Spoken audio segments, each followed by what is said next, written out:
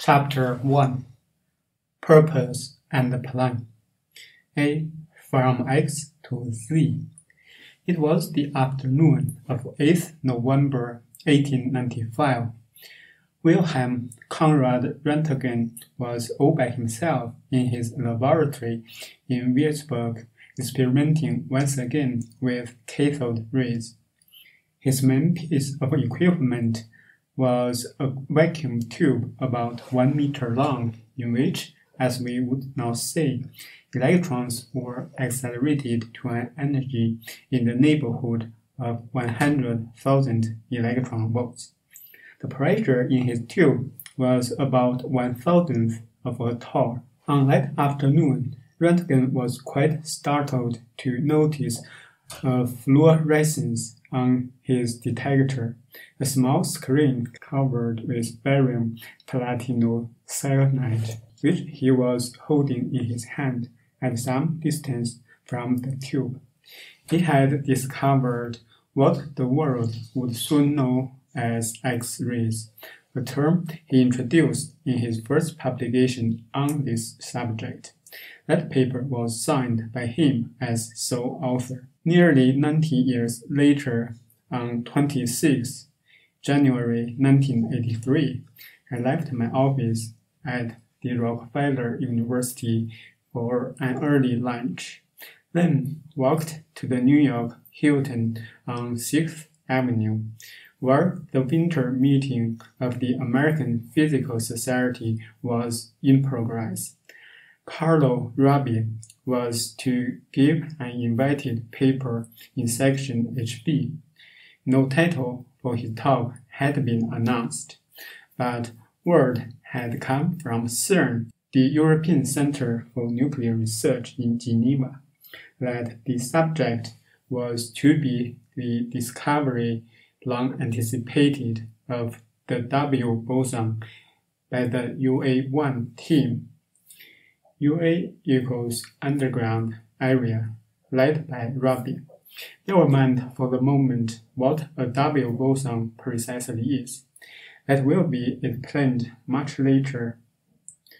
Just accept for now that its discovery would be most important. I entered the hotel's Southern Ballroom, joined an audience of several hundred, and listened. First came a report from UA2, another group at CERN. They too were hunting for the W, had promising results, but were not yet ready to commit themselves. Rabi spoke next. He began by explaining the experimental arrangement. Antiprotons with a moderate energy of 3.5 GeV. 1 GeV is a billion eV, were collected in the AA, the antiproton accumulator. Modern physics has its own abundance of acronyms. This is a roughly square donut-like ring held at a vacuum of about 1/10 billionth of a torr.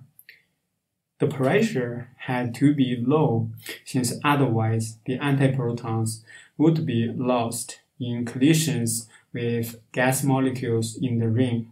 Although this was by no means the lowest pressure then attained at CERN, it sufficed for the purpose because of a brilliant invention by Simon Vandermeer, our best accelerator man, for keeping antiprotons moving in a disciplined manner.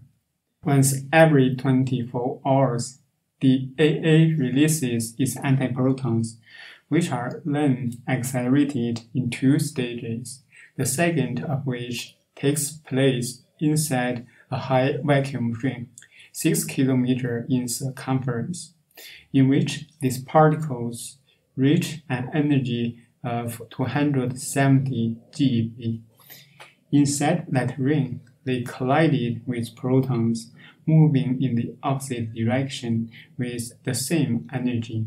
The collisions were analyzed by means of a complex detector 10 meters high by 5 meters wide, weighing 2,000 tons. Rabia explained next how 6 out of 1 billion recorded events had been singled out as bearing the indubitable signature of the W particle.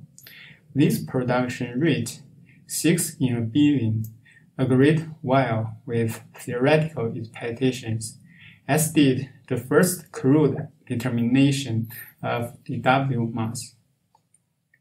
Next to me sat an expert in heavy neutrino physics. As the talk drew to a close, we looked at each other and nodded. They had it. Afterwards, I talked with Rabbi. He asked me whether I believed it. I said I did.